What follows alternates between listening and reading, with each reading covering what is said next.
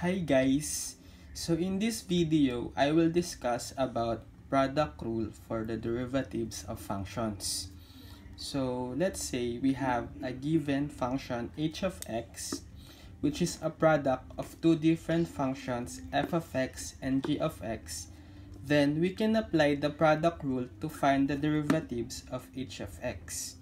So we will have h prime of x equal to f of x times g prime of x plus g of x times f prime of x if f prime of x and g prime of x exist. Of course, they must both exist for this formula to be applicable.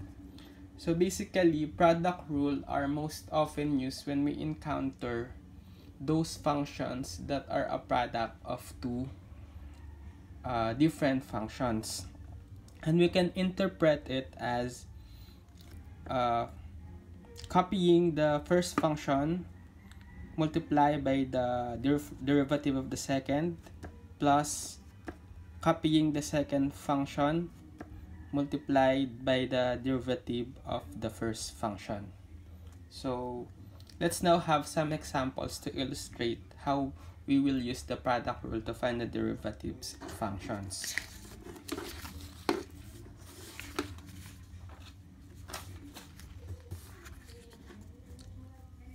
Okay.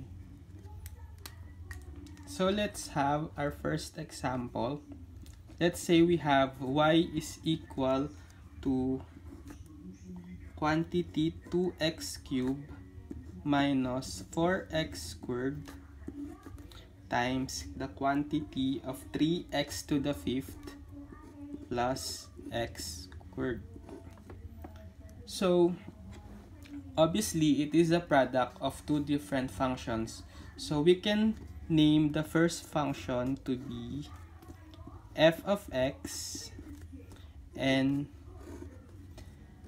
the second function to be g of x. So as you notice, we can simply perform the product and then we will end up with polynomials, and from then we can now differentiate that polynomial term by term using power formula. But let's try to approach it using the product formula. So from the formula that we will have, y prime will be this part. So copy f of x. So f of x will be 2x cubed minus 4x squared. Then multiply it by the derivative of the second function, which is g of x. So the derivative will be 15x to the fourth plus 2x. And then plus, now copy the second function g of x. So we have 3x to the fifth plus x squared.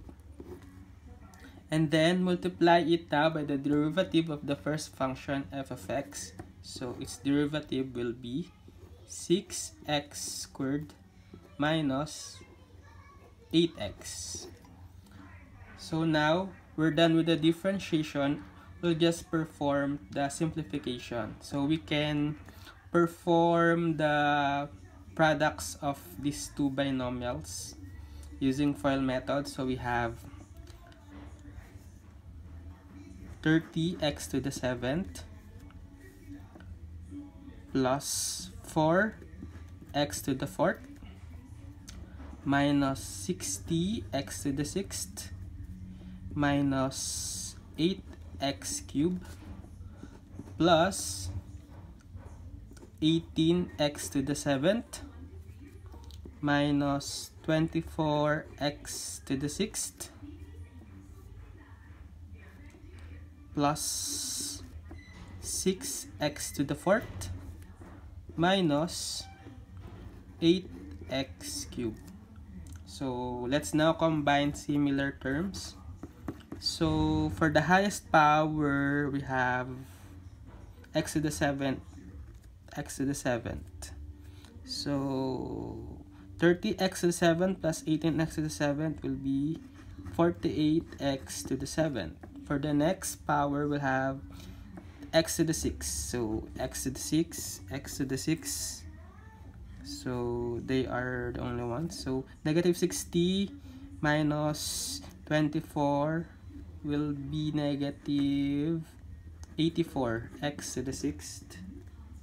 Then for the next power, we have raised to the 4th.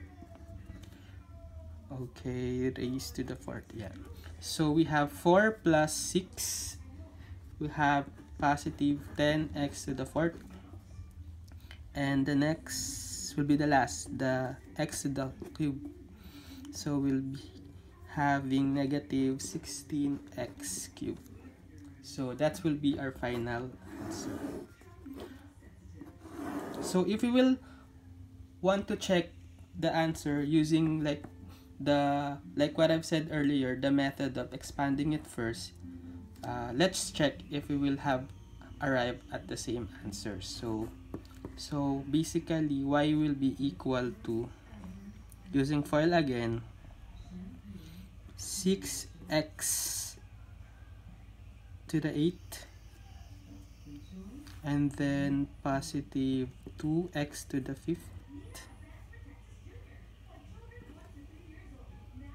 negative 12x to the 7th, and then negative 4x to the 4th. So we will try to differentiate it now term by term using power formula.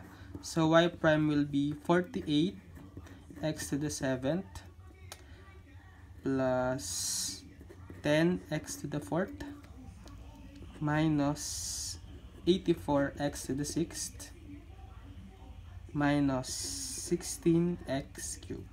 So which is the same. So this proves our product rule for this example. So now let's have another example.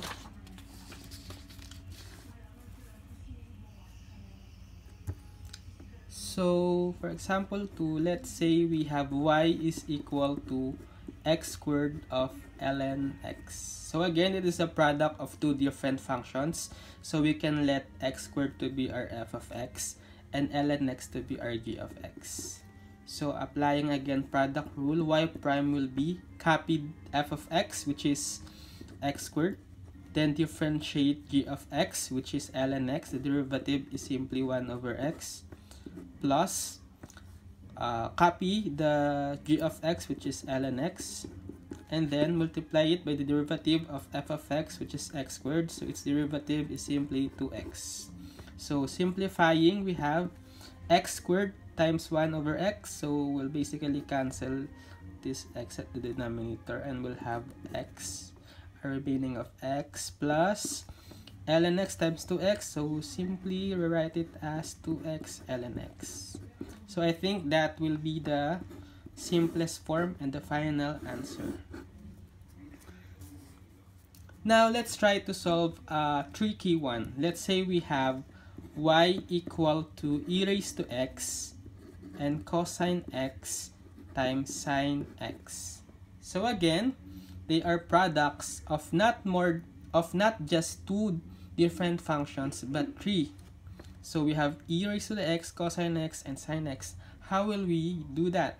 So we can still apply the product rule for the derivatives, but we'll just have to group these three functions first. So let's say we can let e raised to x as our f of x, and then grouping the cosine times sine x to be our g of x.